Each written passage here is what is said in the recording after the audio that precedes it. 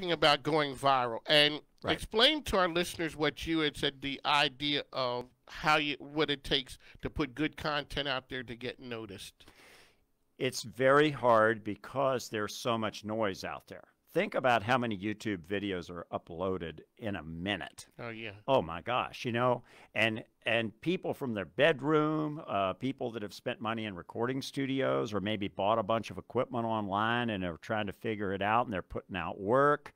I'm just talking music. I mean, there's 1,000 other topics too, but just music. There's so many things coming out there. How do you cut above that clutter? How do you get above it?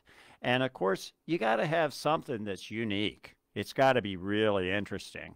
And it's got to be good, of course. I think most of the time it needs to be good, but it's definitely got to be unique. And it's got to speak to people.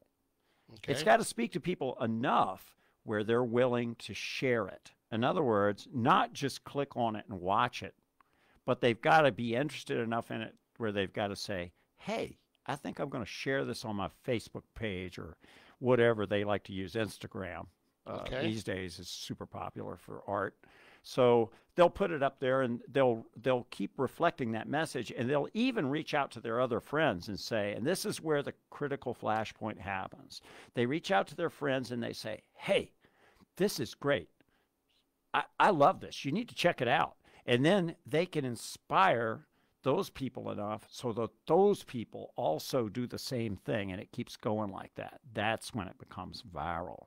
And if you can't, when you create your product, unless you're just extremely fortunate, you have something so cool that you got to share it, that everybody's got to have it.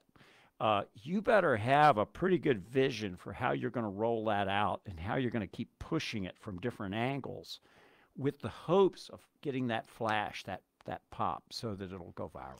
Ladies and gentlemen, of course, you're listening to Carlos Chafin of In Your Ear Studios this year. This is some great information.